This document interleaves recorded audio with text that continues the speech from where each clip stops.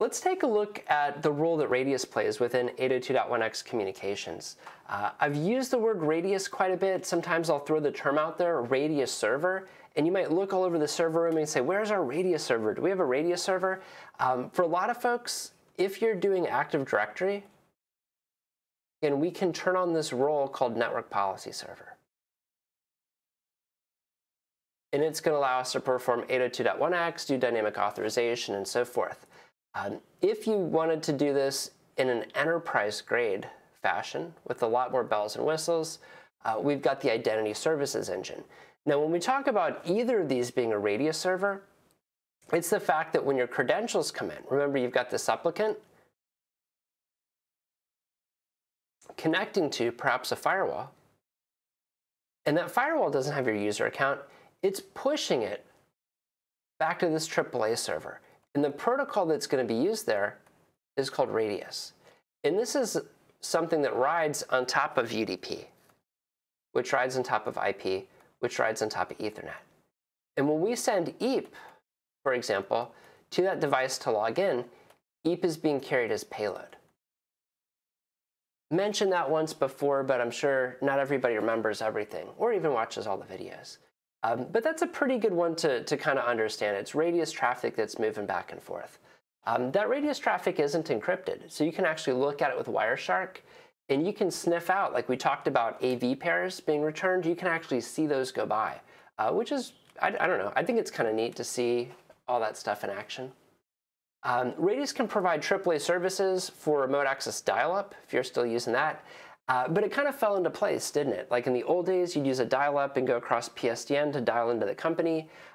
Those things are still out there, unprotected in old companies. So if you're doing security audits, don't forget to check, make sure there's no unintended PSTN out there. But we've really replaced that. You know, we use the internet and we build a VPN by just connecting to the outside interface. Again, whenever we do that, we've got to authenticate. So IKE version 2 can leverage EAP, which is really pretty neat, just like our wired and wireless connections.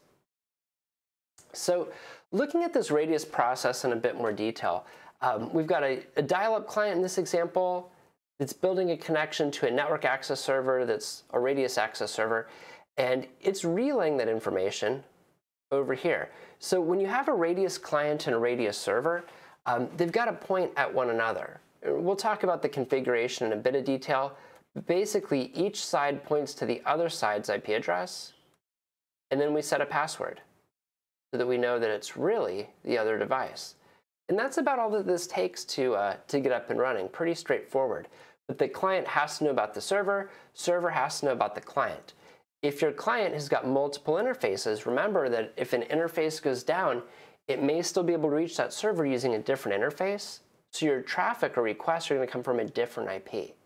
So a little bit of a side topic there, but you might want to tie that communication into a logical interface that stays up, just so that you don't get any weird issues with requests coming from a non-validated IP. Anyhow, the way that this works, we basically pass the credentials back to the radius server, and I say, hey, radius server, we've got an access request. So what can come back is an accept, a reject, or a challenge. If there's a challenge, we punt that to the user. The user sends a response back, then we push that response to the server, at which point it comes to accept and reject again. What's neat about this is that when that accept comes by, assuming that we typed in our credentials appropriately, it's like accept and take these AV pairs. And that is to say, authentication and authorization kind of happen in one fell swoop. When we authenticate, it goes, yes, that person's allowed in, and here's some details that go along with it. So looking at that in a bit more detail, we looked at PPP originally. Here's that happening with an EAP. So we do our EAP login request, and we go, hey, I'd like to get on the network. And the network say, hey, who goes there? And we send back our response. That response now is going to be carried, it's radius that gets encapsulated, that's carrying encapsulated EAP. And this is the payload that rides on top of our radius. We pass that back to the authentication server. It's going to accept us or send a challenge. So here comes a challenge. Challenge goes back to the user. user response to that challenge, this gets relayed. And again, we've got an accept or reject. And if it's an accept, it will include those AV pairs.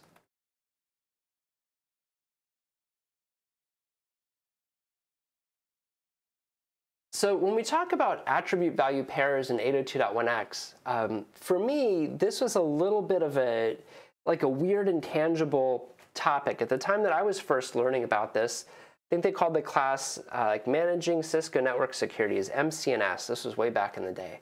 But I just hadn't really worked with these. They gave us a couple examples. They said you can push a VLAN assignment down, but that's all that there really was. What you want to remember is that when we talk about radius and we compare it to TACX Plus, TACX Plus is really good for traffic that's going to the device. I say if I've got 15 different types of administrator in our company, because our company is so big, uh-oh, my camera's just a bit off here. Give me a second. That was no good. Sorry about that, all better. Looking at our radius attributes, so this is something that we return in 802.1x, but it's something that's been used for years and years and years before .1x. It was used with PPP. And it's used with other systems besides just Cisco devices. So radius can return AV pairs for all sorts of different use cases. If you're studying for certification or just for your own just kind of self-interest, try doing some Google searches for custom radius AV pairs, space, crazy stuff that you can think of that would be, that would exist in an enterprise network. And you'll see guides out there that talk to you about how to customize this stuff. Really pretty slick. Just realize that it's an open standard, it's customizable, and an attribute value, it could just be like first name, Ryan, state, Florida. Just that's the idea of an attribute and a value. So when we talk about passing these back and forth, they're going to be specified as TLV or type length value fields. But really it's just data, and it could be almost anything that would be appropriate. So long as the client and the server support those definitions, it should work just fine. I did quite a bit of work once for a university that had done tons and tons of radius work. They had their own dedicated radius developer just because they assigned so many attributes based on logins. Really, really neat stuff.